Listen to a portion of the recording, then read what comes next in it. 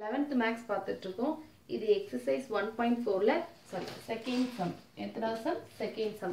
என்ன கொடுத்திருக்கு? For the given curve y equal to x power 1 by 3, try to draw y equal to minus x power 1 by 3. அதாவது x equal to 1 by 3 ஓட graph கொடுத்துட்டாங்க. அந்த curve ஓட graph நம்மள என்ன வரைய சொல்லிருக்காங்க?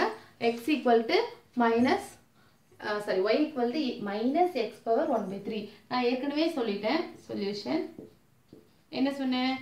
y equal to minus, அதாவது நம்மளுக்கு கொடுத்திருக்கிறதோடைய மைனஸ் நெகட்டிவ் வந்துச்சுன்னா அது என்னது?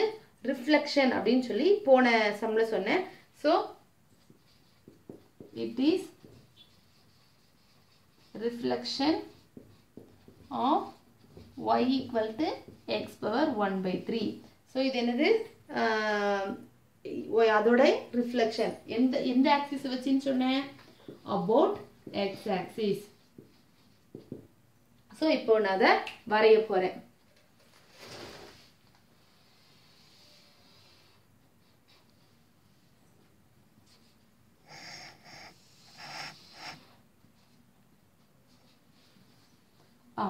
இது 0, இது 1, இது 1, இது -1, இது -1. sorry, x axis, y axis. இப்போ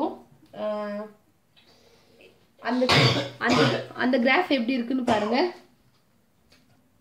இந்த கிராஃப் எப்படி இருக்கு? இந்த மாதிரி இருக்கு. இதோட ரிஃப்ளெக்ஷன். சோ இந்த மாதிரி இருந்துச்சுன்னா இந்த கிராஃப் எப்படி இருக்கும்? இந்த பக்கத்துல இருந்து வர மாதிரி இருக்கும். So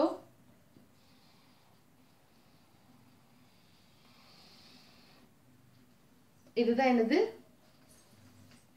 y equal to minus x power 1 by 3. So next sum next video la பார்க்கலாம்.